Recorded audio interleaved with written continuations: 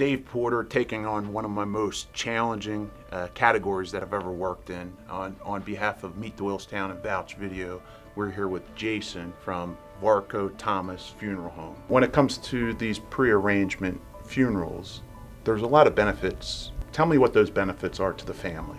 The main benefit is emotional and also sensitivity.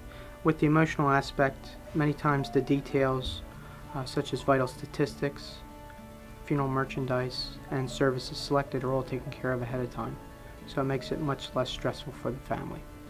Another benefit of pre-planning is you can also pay for those services ahead of time by utilizing, I like to suggest to families using a funeral insurance. This way it grows tax-free and it doesn't go back to the recipient who you're making the arrangement for, where if you use this trust at a bank or a trust in general, they would be taxable. This grows tax-free from the date of funding up until the date of passing, and we would also guarantee it for the future, which means we would utilize the interest to offset the increase in our fees or your outside disbursements.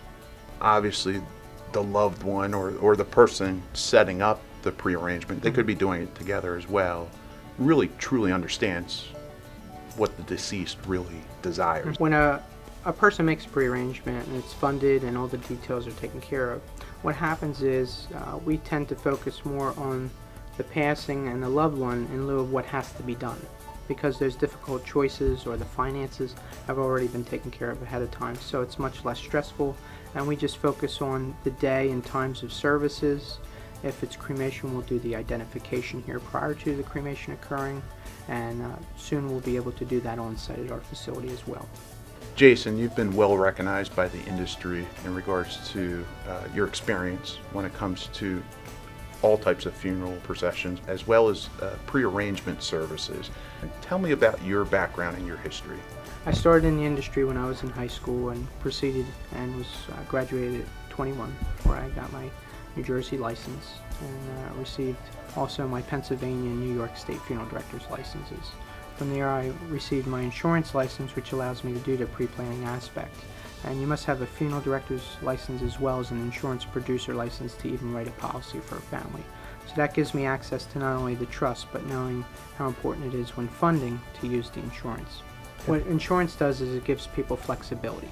If they're younger, they could pay over 3, 4, 7, or 10 years.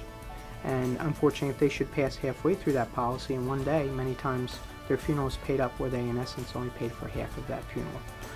It also gives people, when dealing with Medicaid or Medicaid spend down issues, you can pay it up front in one single payment policy, and that access also gives you the interest from the date of funding to the date of passing. Well, Jason, it's very clear that you have the facilities here to properly not only plan for a funeral, but to actually have a funeral. The location is really a phenomenal location right here in Doylestown. I think at the end of the day, it's really care and sensitivity that you have for each and every family that comes in here. And when it comes to this category, you want someone with experience, with the right licensing, and Jason, you have that established track record dating back to how long? It's been 23 years. So long time, long established family track record, and I want to thank you for having us out and sharing the details in regards to prearrangement funeral planning.